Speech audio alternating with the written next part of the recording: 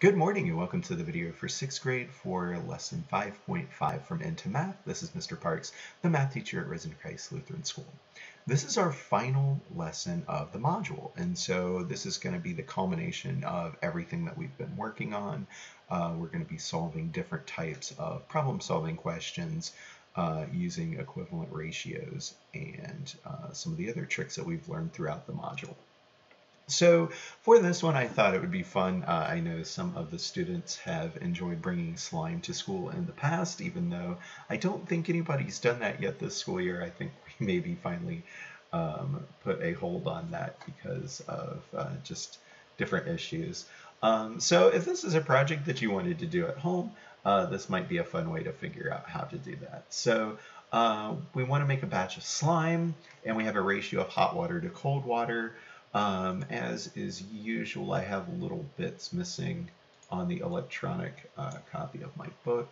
So let's add those in to make sure that we can see that clearly. So we are going to need 3 parts of cold water for this and 6 parts to get up to 9. So the total parts, it would be 6 to 3 for hot water to cold. So we would have 3 parts of cold water for every 9 total parts of water. And so if I want to double that out to get 18 total parts, that would give me enough information to be able to get that. So how many parts of cold water? If we have 18, we would need 6 parts.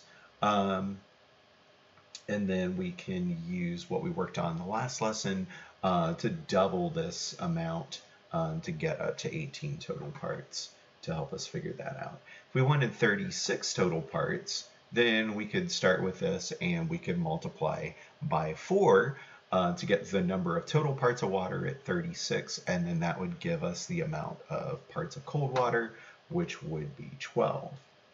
And then they just keep giving us different things. So we're working to find equivalent ratios here.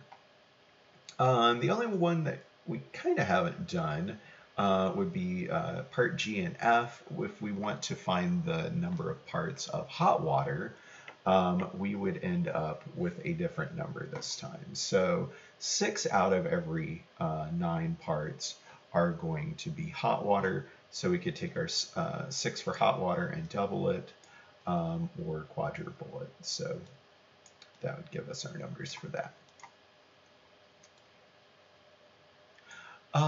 Let's take a look at number 4. So we want to find the ratio of water bottles sold to juice boxes at event 1. So here's our the 24 to 54, and then 36 to 108. And then we need to figure out, are they equivalent? So the way that we can do that is to try to see if there's some kind of relationship. So for juice boxes, it looked like we doubled our number, and so we didn't quite meet that on going from event 1 to event 2 for water bottles. So it doesn't look like they're equivalent for both events. And then one more down at the bottom, just to give another example of where we've been working with this kind of double line kind of number line situation. So it looks like we're counting by 4s. So we can go ahead and fill in the blanks like so, and then we can go ahead and try to figure out where our equivalent ratios would be. So this looks like it would get, we're counting by 3s, so we can do 3, 6, 9, 12, 15, 18, and 21, 24. So now we need to extend this. So we don't have these spots. So one of the things that we can do is go ahead and try to add them in. So we would get 27, and then 30, and then 33. And for that, we would count up to 36, 40, and 44. So we have 44 Delilahs when we have 33 sunflowers. Ratio to all flowers when there are 21 total flowers. So this one would be using this part right here. And so we would have 12 Delilahs when we have 21 total flowers. That's the only other, I think, weird trick that they may ask for using one of these. And then The last one would be the ratio of sunflowers to all flowers when we have 70 total flowers.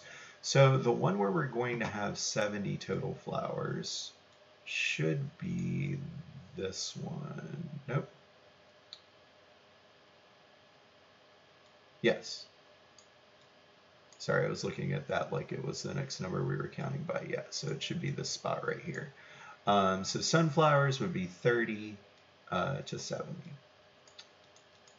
And so these would be problems that we worked on in class. I did not include the homework part for this one since it's just kind of a repeat of things that we've done in previous lessons. So I hope this video is helpful for some of the things that we're asking the students to do with today's lesson. If you have any questions, please feel free to reach out to me either by text or email, and that's for my Risen Christ students.